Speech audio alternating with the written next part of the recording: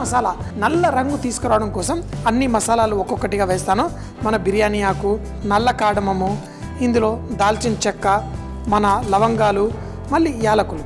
ఇందులో మసాలాలు కొరత లేదు, బోల్డ్ అన్ని మసాలాలు వేసేస్తారు. అన్నిటినీ స్లోగా మనం వేయించుకోవాలి. అయితే ఇందులో మిరియాలు న్యాచురల్గానే నల్ల రంగు అందజేస్తాయి. ఇందులో ధనియాలు. ఇప్పుడు మనం వేసిన ఇంగ్రీడియంట్స్ని స్లోగా కొంచెం సేపు వేయించుకోవాలి. స్లో మంటలో వేయించుకున్నప్పుడు ఇందులో ఉన్న సుగంధ ద్రవ్యాలన్నీ ఆ మంచి ఫ్లేవర్ అంతా మనకి బయటకు వస్తుంది. చూడండి, కొంచెం పెద్ద గిన్నె తీసుకొని దీంట్లోనే కూర కూడా తయారు చేస్తాను. ఇప్పుడు కొంచెం సేపు కొంచెం వేగి లైట్గా కొంచెం రంగు వచ్చిన తర్వాత ఇందులో ఇంగువ రాళ్ళలా దొరుకుతుంది, పొడిలా దొరికితేనేమో తర్వాత కొంచెం సేపు అయిన తర్వాత తీసుకోండి. అలాగే మన బిర్యానీ పువ్వు, దీంట్లో కొంచెం సోంఫు, జీలకర్ర, అలాగే మెంతులు, వీటిని కూడా వేసి మనం స్లోగా కొంచెం సేపు వేయించుకుందాం. ఇలా ఒక్కొక్క ఇంగ్రీడియంట్స్, కొన్ని ఇంగ్రీడియంట్స్ కొంచెం ఎక్కువ టైం పడతాయి, కొన్ని ఇంగ్రీడియంట్స్ చిన్నగా ఉండడం వల్ల తక్కువ టైం పడతాయి. సో చిన్నగా ఉన్నవి మనం లాస్ట్లో వేసుకుందాం. ఇందులో స్లోగా కంటిన్యూస్గా మనం చక్కగా మిక్స్ చేసుకుంటూ కుక్ చేసుకోవాలి. ఏది మాడనివ్వకూడదు. ఒకవేళ మనకు కొంచెం వేడి ఎక్కువైనా మంట తగ్గించుకొని చేసుకోవాలి. ఇప్పుడు ఇందులో మనం గసగసాలు, అలాగే ఇందులో నువ్వులు, ఈ నువ్వులు కొంచెం ఎక్కువగా వేసాను. అన్నిటికంటే ఎక్కువ మనం ఇందులో వేసేది కొబ్బరి. మన ఎండి కొబ్బరిని మనం చక్కగా గ్రేట్ చేసింది దీంట్లో వేసుకుంటున్నాను. కొంచెం లావుగా ఉంది చూడండి ఈ కొబ్బరి. దీన్ని ఇందులో వేసి ఇప్పుడు ఈ కొబ్బరి కూడా మనకి మంచి డార్క్ బ్రౌన్ రంగు రావాలి. అంటే ఇదే విధంగా మనం ఒక 5 నిమిషాల పాటు స్లోగా వేయించుకుంటే మనకి ఆ మంచి రంగు వస్తుంది. ఇది రంగు చూడడానికి మంచి చాక్లెట్ రంగులో గ్రేవీ వస్తుంది. అలాగే ఈ మసాలాలన్నీ స్లోగా కుక్ చేస్తూ దాంట్లో కొంచెం టమాటాల పుల్లదనం కూడా మనం యాడ్ చేసి ఈ గ్రేవీకి రుచి పెంచుతాం. దీన్ని ఇలాగే మరొక 4 నిమిషాలు కొంచెం రంగు వచ్చిన తర్వాత మీకు ఏం చేయాలో చూపిస్తాం. ఇలా చేస్తూ ఇప్పుడు మీరు చూడండి దీనికి ఆ రంగు ఎలా మారిందో. అయితే నేను చాలా తక్కువ మంటలో చేసుకుంటున్నాను.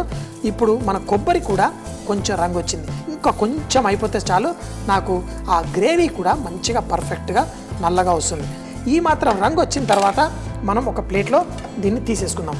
ఎందుకు అంటే ఇప్పుడు ఈ వేడిలో ఉంది కదా, ఇది ఇంకా కొంచెం వేడిలోనే ఉండి కొంచెం నలుపు రంగు ఇంకా వచ్చేస్తుంటుంది. ఈ మాత్రం పర్ఫెక్ట్గా రెడీ అయింది. దీన్ని కొంచెం చల్లారిన తర్వాత మనం మిక్సీ జార్లో వేసి ఫైన్గా పొడి చేసుకుందాం. మసాలా అయితే దాన్ని పేస్ట్ చేసుకుందాం. కానీ ఇందులో ఇంకొక టెక్నిక్ వాడచ్చు. ఏంటి, ఆ నలుపు రంగు మంచిగా ఇంకా రావడం కోసం మనం ఉల్లిపాయల్ని వేయించే విధానంలోనే మనం ఆ టెక్నిక్ పాటించవచ్చు. ఇప్పుడు ఈ ఉల్లిపాయల్ని కూడా అదే విధంగా మనం కొంచెం బ్రౌన్గా చేసుకుందాం. ఇందులో మనకి తొందరగా మంచి రంగు రావడానికి కూడా కొంచెం అంత ఉప్పు వేసేస్తే ఆ ఉల్లిపాయల్లోని తేమ తొందరగా బయటకు వస్తుంది. వీటిని కొంచెం బ్రౌన్ రంగు వచ్చేంత వరకు వీటిని ఫ్రై చేసుకుందాం. తక్కువ మంటలోనే ఇది కూడా ఫ్రై చేసుకుంటే ఈవెన్గా మనకి మంచి రంగు వస్తుంది. అలాగే దాని టేస్ట్ కూడా బ్రహ్మాండంగా పెరుగుతుంది. ఈ విధంగా బ్రౌన్గా చేసుకోవడం అని నేను చెప్పినప్పుడు ఈ విధంగా చక్కగా మీరు చేసుకోగలగాలి. ఇందులో కొంచెం అల్లం వెల్లుల్లి ముద్ద వేసి దీంట్లో మనం కొంచెం పసుపు కూడా వేసుకుందాం. ఇందులో మనం ఇప్పుడు టమాటా ప్యూరీ, ఉల్లిపాయలు చూడండి మంచి రంగు, పర్ఫెక్ట్, ఏది మాడలేదు, పర్ఫెక్ట్గా రెడీ అయింది. ఇందులో టమాటా ప్యూరీ. ఇప్పుడు ఈ టమాటా ప్యూరీ వేయగానే ఆ ఉల్లిపాయలు ఏవైతే ఉన్నాయో ఇందులో స్లోగా కుక్ అవుతూ అవన్నీ కరిగిపోతాయి. కరిగిపోవడం అంటే ఆ మసాలాలో అవంతా చక్కటి గ్రేవీకి ఉపయోగపడతాయి. ఆ టమాటాలోని పచ్చిదనం కూడా మనం 1 నిమిషం ఇలా కుక్ చేసుకుందాం. ఇందులో అదే కనుక మామూలుగా మీరు బజార్ నుంచి చికెన్ కొనుక్కొచ్చి ఇలాంటి గ్రేవీలో వేస్తే చికెన్ కొంచెం టఫ్గా అవుతుంది. అందుకని చెప్పేసి చికెన్ ముక్కలు కట్ చేసి నేను కొంచెం ఉప్పు నీళ్ళల్లో ఒక 3 గంటల పాటు పెట్టేశాను. ఇప్పుడు చికెన్ బ్రైనింగ్ అంటారు, అవ్వడం వల్ల చికెన్ చక్కగా టేస్టీగా మరి సాఫ్ట్గా కూడా తొందరగా కుక్ అవుతుంది. ఇందులో మనం చికెన్ ముక్కలు వేసుకుందాం. వేసి దీంట్లో నీళ్లు పోసి ఈ చికెన్ ముక్కల్ని కొంచెం సాఫ్ట్గా అయ్యేట్టు మనం కుక్ చేసుకుందాం. కొన్ని నీళ్లు ఇలా ఈ నీళ్ళల్లో ఈ చికెన్ ముక్కలు ఒక సగం కుక్ అయిపోయిన తర్వాత అప్పుడు మసాలా వేసుకుందాం. ఎందుకంటే ఆ మసాలా దీన్ని చిక్కగా చేసేస్తుంది. మసాలాలో ఏమున్నాయి, కొబ్బరి ఉంది, గసగసాలు ఉన్నాయి, నువ్వులు ఉన్నాయి. అన్నిటికీ ఏంటి బుద్ధి, ఎందులో వేస్తే దాన్ని కొంచెం చిక్కగా చేసేస్తుంది. వీటి బుద్ధిని మనం ఆపడం కోసం ముందుగా దీన్ని స్లోగా ఆ చికెన్ ముక్కలు సగం కుక్ అయ్యేంత వరకు ఈ నీళ్ళల్లో కుక్ చేసుకుందాం. దీంట్లో కొంచెం ఉప్పు ముందుగానే ఉప్పులు వేసేటప్పుడు వేసాం. చికెన్లో కూడా ఉప్పు నీళ్ళలో నానబెట్టాం కాబట్టి కొంచెం ఉప్పు ఉంటుంది కాబట్టి జాగ్రత్తగా కొంచెం వేసుకోండి. దీన్ని మంచిగా ఉడికిన తర్వాత ఏం చేయాలో చూపిస్తాం. ఈ చికెన్ ఇందులో స్లోగా కుక్ అవుతూ మనకి ఒక 5 నిమిషాల కంటే ఎక్కువగా ఉడికిపోయింది. ఆ గ్రేవీ కూడా మనకు కావాల్సినంత ఉంది. ఇప్పుడు ఈ నల్లగా చూడండి చాక్లెట్ రంగులో ఉన్న మన ఈ మసాలాని ఇందులో వేసుకుందాం. వేసినప్పుడు కొంచెం టైం పడుతుంది. ఇది ఇందులో కలిసి కొంచెం నల్లగా అవుతుంది. కానీ దీంట్లో పర్ఫెక్ట్గా కుక్ అయిన తర్వాత ఆ డార్క్ మసాలాలో నుంచి నూనెలా దీంట్లో నుంచి పైకి తేలేంత వరకు మనం దీన్ని చిక్కగా అయ్యేంత వరకు కుక్ చేసుకోవాలి. దీంట్లో రుచి అంతా ఇంత కాదు, అద్భుతమైన రుచి దీనికి వచ్చేస్తుంది. ఇప్పుడు చూడండి మసాలా వేసాం కదా, ఇంకా కొంచెం సేపు ఇలా ఉడికించుకున్నప్పుడు ఇది స్లోగా చిక్కగా అవుతుంది. దీంట్లో ఇన్ని మసాలాలు వేసినా అందులో ఉన్న అద్భుతమైన సుగంధ ద్రవ్యాలు కూడా భలే టేస్టీగా ఉంటుంది. ఇప్పుడు ఇక్కడ మంచి సువాసన వస్తుంది, కానీ నాకు కావాల్సిన ఆ కన్సిస్టెన్సీ ఇంకా రాలేదు. ఇప్పుడు దీన్ని మరో 5-6 నిమిషాల పాటు మనం కుక్ చేసుకుంటే కొంచెం చిక్కబడుతుంది. దీనికి ఆ చికెన్ సాఫ్ట్ ఆ గ్రేవీలో మంచి టేస్ట్ వచ్చిన తర్వాత మనం కొత్తిమీర వేసి దీన్ని ఫినిష్ చేసేద్దాం. ఇప్పుడు చూడండి ఆ చక్కటి రంగు కూడా వచ్చేసింది. దీంట్లో కొత్తిమీర కొంచెం వేసేద్దాం. వేసి ఇంకొక 4-5 నిమిషాలు మనం కుక్ చేసేస్తే పర్ఫెక్ట్ రెడీ. దీన్ని మనం ఒక గ్రేవీతో సహా ఒక బౌల్లో తీసుకుందాం.